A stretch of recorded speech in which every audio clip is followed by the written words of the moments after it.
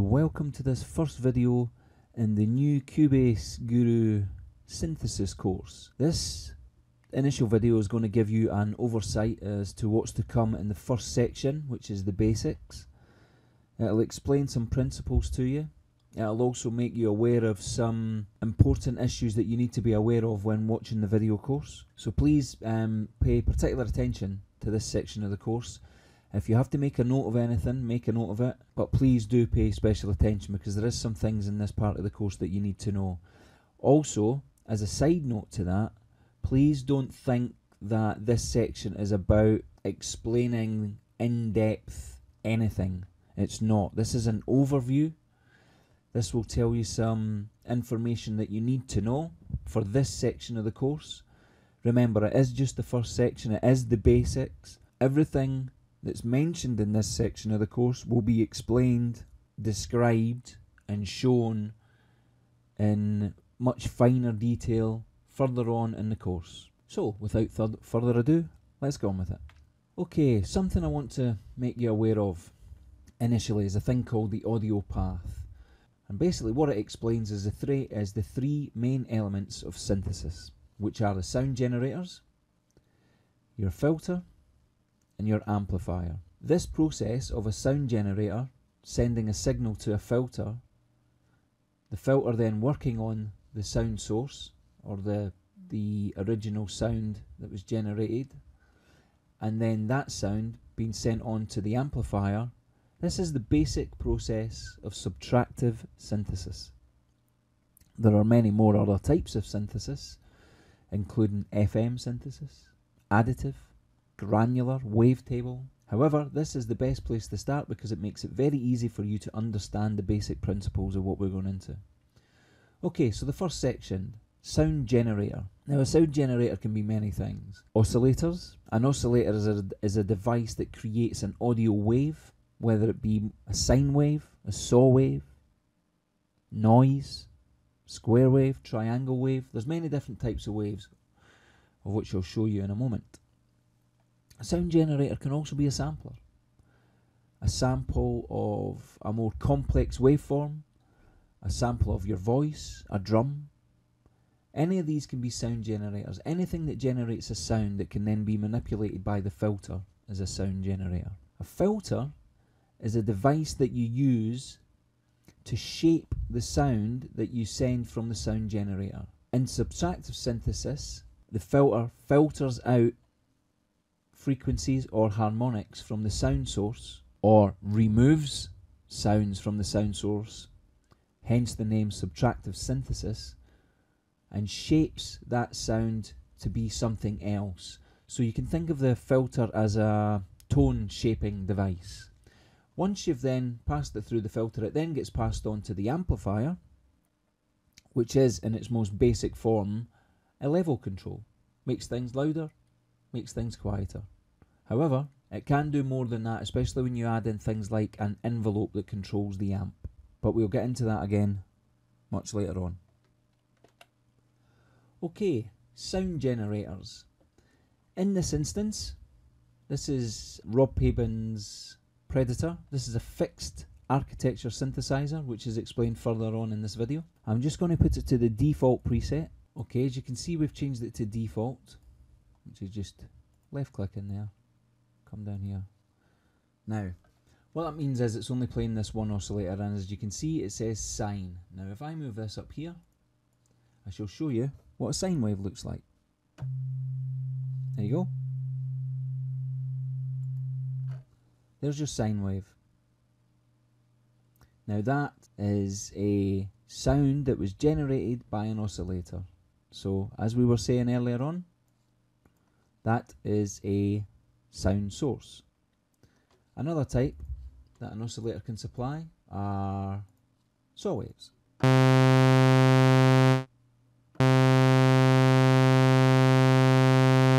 And there you have your saw wave. Very easy to understand why it's called a saw wave. As you can see, it looks like the teeth on a saw. Very simple. Now again, I'm not going into a huge description of these because they will be explained in detail further on in the course. Another one of your more common waves is your square wave. As you can see, we've got a square going on there. A square wave also has another type of waveform called a pulse wave. This is basically when you can move the width of the square wave. So, well, for instance, in this case, it's done by this dial here. Now, I'm not sure how well this is going to look on here.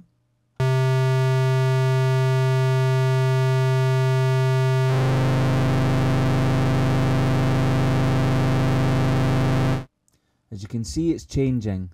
The width's changing because I'm using the pulse width modulation. But again, don't worry about that. It's just I just mentioned that because it is another form of a square wave, sometimes found in synths. Okay, the next one is your triangle wave, and I'm pretty sure you can guess what this will look like. There you have it, perfect triangle. And the last one I'll show you is noise. There we go. And there's your noise. So that's your 5 basic sound generators from an oscillator. I'm not going to go into samplers and stuff like that again because this is a synthesis course, so we'll leave it at that. Okay, the next section I wanted to speak to you about was the filter. Now, it does exactly what it says on the tin. It filters out sounds from the sound source. So to give you a brief example of that, I'll let you hear that. So this is the saw wave. And what I'll do is I'll use the cutoff to cut out some of the frequencies of that saw wave.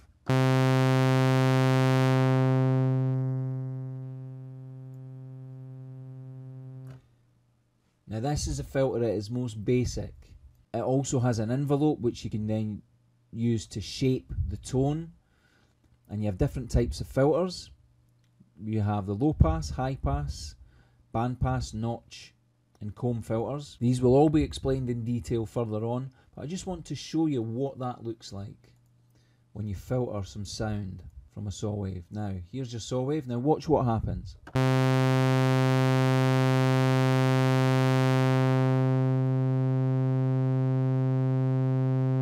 Notice the rounding of the wave.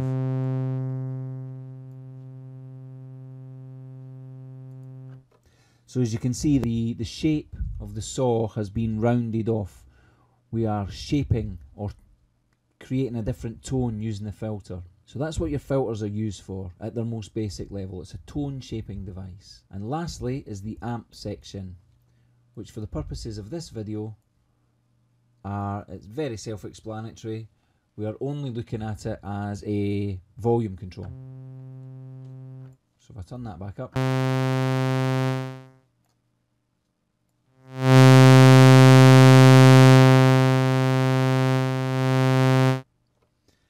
So its most basic function, it is a volume control. However, as I did mention, when they've got their own envelope, which it has here, it can be used to create more tonal effects and a deeper level of control over the amplitude of a sound. However, again, it's something we'll get into in more detail further on in the course. Okay, let's move on to the next section then. Okay, the next section is in relation to modulation. Now, modulation can be explained by looking at a modulation source and a modulation destination. Now, modulation basically means to affect one parameter with something else, to modulate it, to move the sound, not necessarily the sound, but to move a certain parameter to create an outcome. Now, the easiest way to show this is by using a modulation matrix. Now, here we have a simple preset in Zebra 2. If you like, I can even show you the wave type, the waveform as we're doing this. So if I put that there. So yeah, okay, we've got a saw wave there. Now, what I want to do is modulate the oscillator's tuning with an LFO. Now, to do that, we come down here and click on Modulation Matrix, and we have this little section here. We have the target. So the target is what we would call the modulation destination, and in this case it's the oscillator tuning. So if we click in there, go to oscillator 1 and hit tune. Here we have the modulator or the modulation source, and in this case we're going to use the modulation wheel on my MIDI controller. So what we do is we right click on the modulator, select modulation wheel, and if I now move the modulation wheel, if I move that up a little bit, now if I move the modulation wheel, listen to what happens.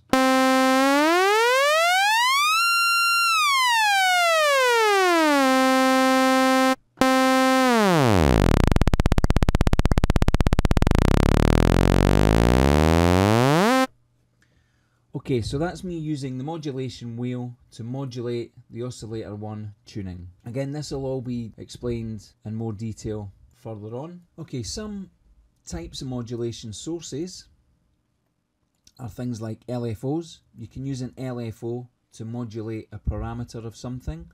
So for instance, let's use LFO1 here to modulate the cutoff frequency of the filter. So what have we got at the moment? So we'll just take this here, right click on that and select LFO1. And as you can hear, LFO1's settings are now modulating the filter cutoff.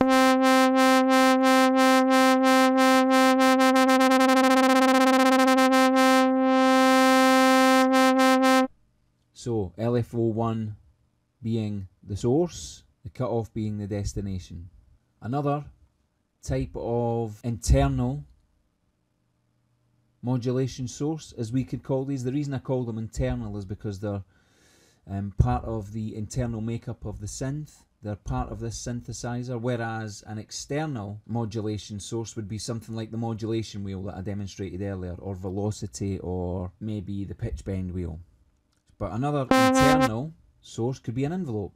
For instance, we've got envelope 2 here. If I come over here and select envelope 2, put the attack right up.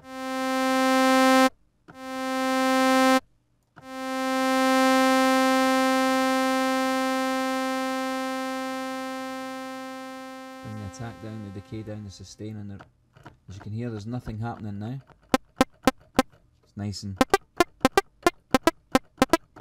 So that's an example of internal modulation sources, which I can just show you here. So an internal modulation source, something like an LFO and an envelope. External modulation sources are something like the pitch bend wheel, the modulation wheel on your MIDI controller, and also things like velocity. Whereas velocity being how hard you hit a key on your keyboard will control a certain parameter. Again, these principles will be described in further detail further on in the course. Okay, let's move on to the next section, which is modulation types. I've gone through this already, with one exception, the modulation controller. Now what this actually means is, if I show you the modulation wheel controlling the filter cutoff, that means that the modulation wheel is a modulation source, which I've already pretty much explained, but I can show you that again. If we just come in here, modulation wheel. Now let me just change the envelope so we've got some. Okay, now if I bend the modulation wheel,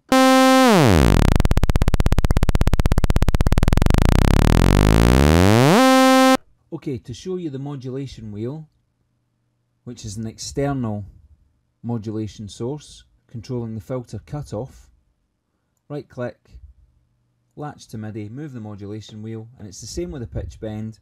Now if I press a key on the keyboard and move the modulation wheel up,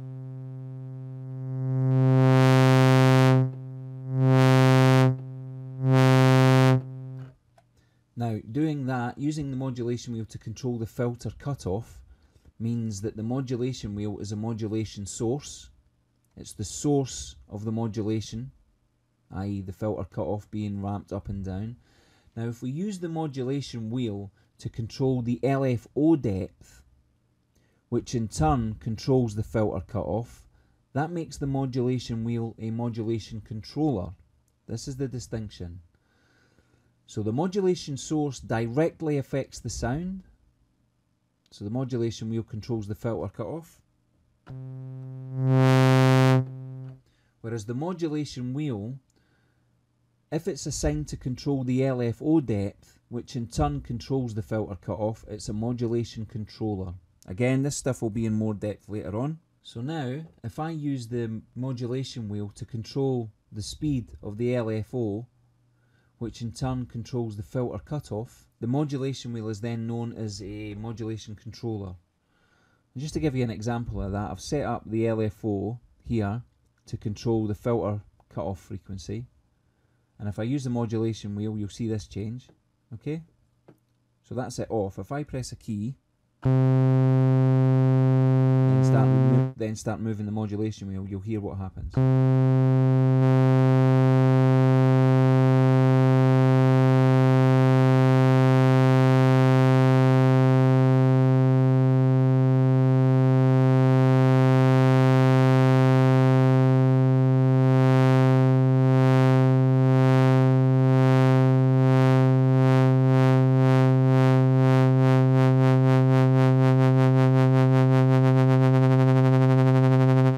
Okay, so as you can see, the modulation wheel itself isn't actually affecting the sound source, but it is affecting a parameter which is affecting that. So that's the distinction between the modulation being a sound source. It's a sound source when it does this.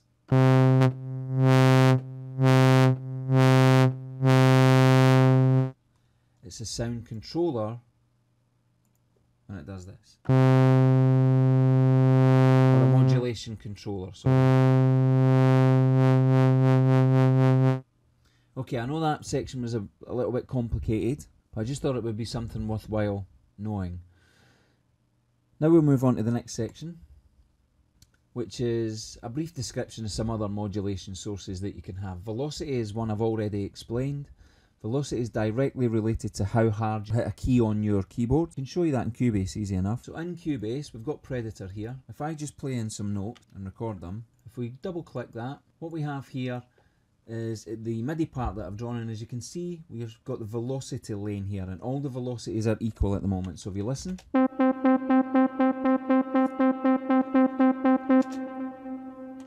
now if I change the velocities,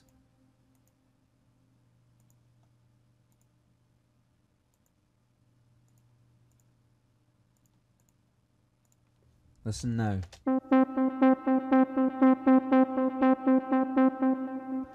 Now that's showing you that the velocity is set to the amplitude. So now if I just delete that and now play something in with different pressures on the notes of the keyboard, watch what happens.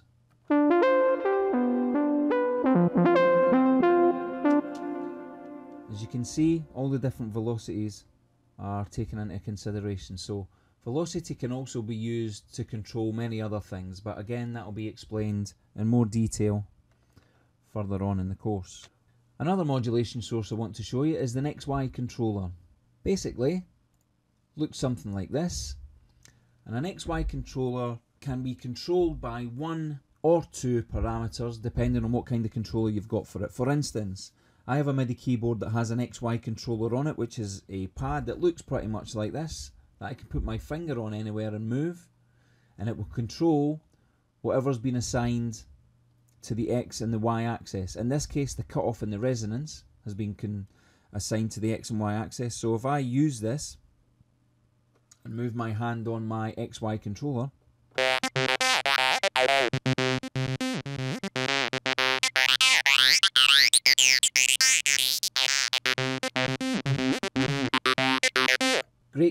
great way of controlling two parameters at once. Really does give you a lot of freedom. It can also be, you can also assign them individually. If I right click on this and I put MIDI learn X axis and turn a knob on my MIDI controller, that's assigned to the X axis. Right click on this one, MIDI learn Y axis, and move a fader. There we go. So now if I press play,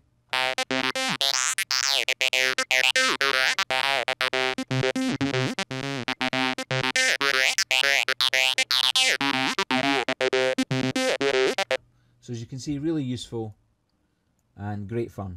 Okay, the next modulation source I want to point out to you is called Aftertouch. Aftertouch is a difficult one to show you, but I can explain it to you and I can let you hear it. Basically, when you push a key on a keyboard and you push that note, that key all the way down, there is a certain part of that downward motion when it gets to the full bottom that you can push again. The key's got a little, just a small part of give. It moves just a little bit. That's called aftertouch, and aftertouch can be assigned to all kinds of things. But you will hear it on things like violins and strings to create vibrato, to make it go whoa, whoa, whoa, whoa, whoa, whoa, whoa. And I can demonstrate it on this string sound if you just listen. First without aftertouch, second with aftertouch.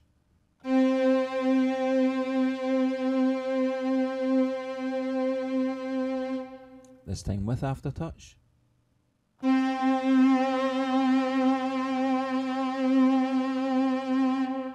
So you can hear it modulating.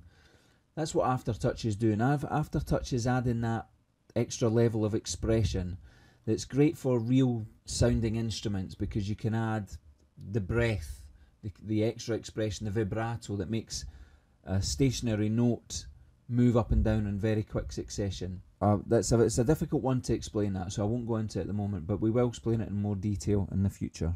Another controller I'd like to talk about briefly is MIDI CC numbers. MIDI CC numbers, or MIDI continuous controllers, are a set of 128 numbers from 0 to 127 that can be used to assign to any parameter. I'm not going to go into this very deeply here because it can get pretty complicated. There are a set of MIDI CC numbers that are pre-assigned. For instance, MIDI CC number 0's bank select, 1's modulation wheel, 2's breath control, so on and so forth. But basically, any of those can be reassigned. For instance, if I right click on this, hit MIDI learn and move the modulation wheel, I've just reassigned MIDI control number 1 to the cutoff. Now, depending on your MIDI controller, you will know what number each of your knobs and your faders on your controller are assigned to, but they can all be reassigned. So it's something I'll go into later in a bit more depth. I just wanted to make you aware of it. The last one, or the last kind of MIDI modulation controller I want to go into, is key tracking, also known as key follow. Again, can be rather complicated to understand at first, so it's only a brief kind of overview of it here. But basically, what it allows you to do is, in the instance of a filter, if I keep key follow down and press C, and then go up an octave, and then up another octave, that's fine. You can hear that it's moving up an octave. Now, if I open key follow right up, the higher the notes that I play, the more the filter cutoff is going to be opened. So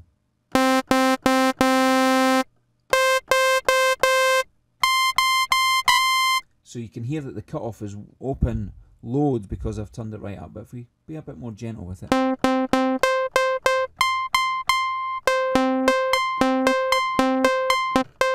so as you can hear, the higher the key follow or key tracking is open, the more cutoff's being let through.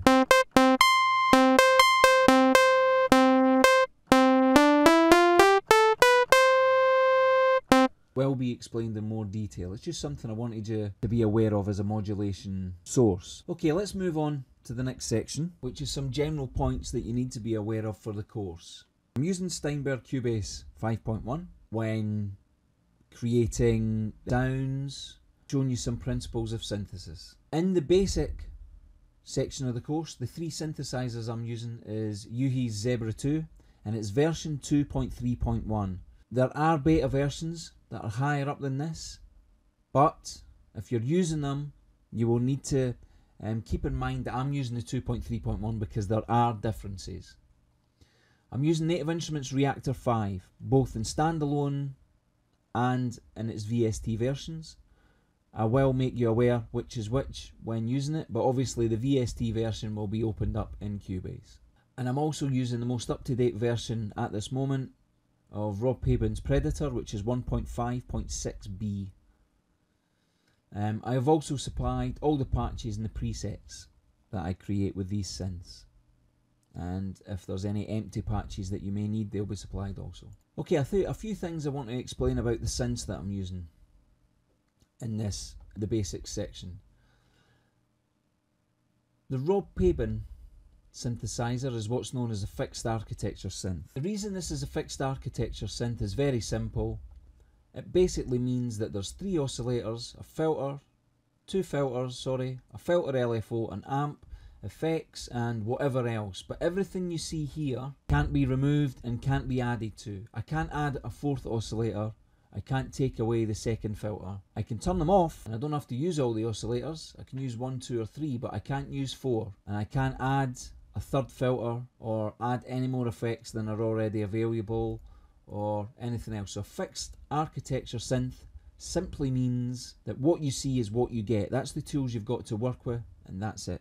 The next synth is the Yuhi Zebra 2, which is a wireless modular synth. This is Yuhi Zebra 2 here, and the reason it's known as a wireless modular synth is 1, there's no wires to connect, and 2, the word modular means that you can add and take away at will. So for instance, at the moment I've got 1 oscillator and 1 filter. If I wanted to add another oscillator, I just click here, and there it is, and it shows up here.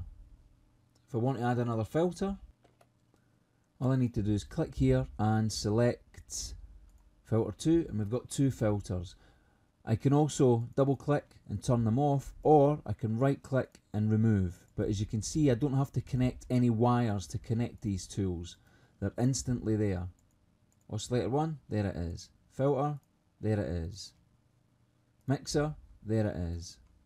Ring modulator or an XMF filter, there it is, but there's no wires to connect. The third one, which is a wired modular synth, is Native Instruments Reactor 5. Okay, this is what the synth looks like that we build in Reactor 5.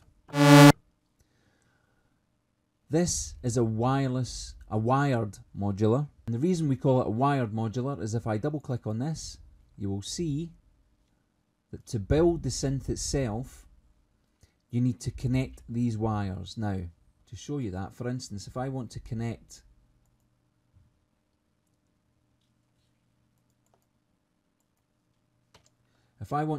this note pitch to this ADSR envelope, I need to left click on its output and collect it to its pitch input. As you can see, I have to create wires. It's modular because you can add as much as you like. I can add other oscillators, filters, delays, whatever it is that I want. So modular means you can add and take away as much as you like. This is a wired modular because you need to use wires to join them together. Zebra 2 is wireless because there's no wires to add. It's modular because you can remove and add whatever you like.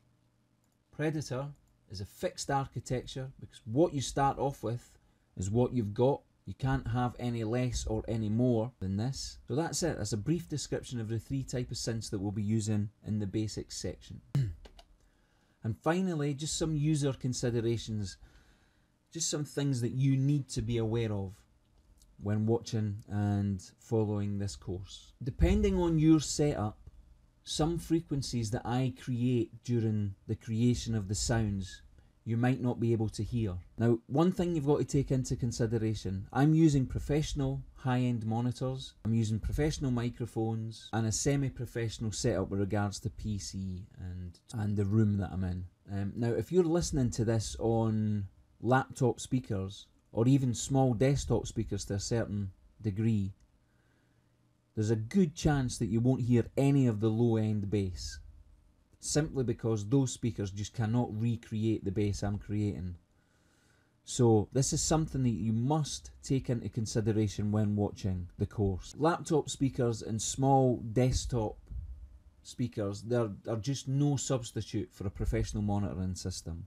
I'm not saying that to enjoy this course you need to go out and spend £1,000 on monitors, but what I'm saying is, if you're watching the video and I'm telling you that there's some sound that's being created and you can't hear it, if you're listening to this course through laptop speakers or small desktop speakers, then that may be the problem. If this is the case and you are listening through laptop speakers or small desktop speakers and you are having problems, get yourself a half decent set of headphones. They don't cost the earth and they will allow you to hear some of the low frequencies being created. You don't have to spend hundreds and hundreds of pounds on this stuff. However, to be perfectly honest with you, if you are serious about music production, one thing you should be spending quite a good bit of money on is decent monitors, because without them you're not going to really be able to recreate the level of accuracy required for good top end crystal clear music. Saying that, make the most of what you've got, enjoy the course. I hope this little introduction hasn't been too complicated. I tried to keep it as uncomplicated as possible, but I understand that some of the principles that I've explained may just seem a bit scary or overwhelming. But believe me when I say the rest of the course will break this down to such a level that even if you're a complete novice and you've never touched any of this stuff before, by the end of the course you will understand every principle that's been spoken of in this introductory section and a whole lot more to a much deeper fundamental understanding that maybe you'll surprise yourself, and hopefully you'll be able to create all those great sounds that you can hear inside your own head. So thanks for watching this first video, and now go on and get on with the other videos and enjoy yourself.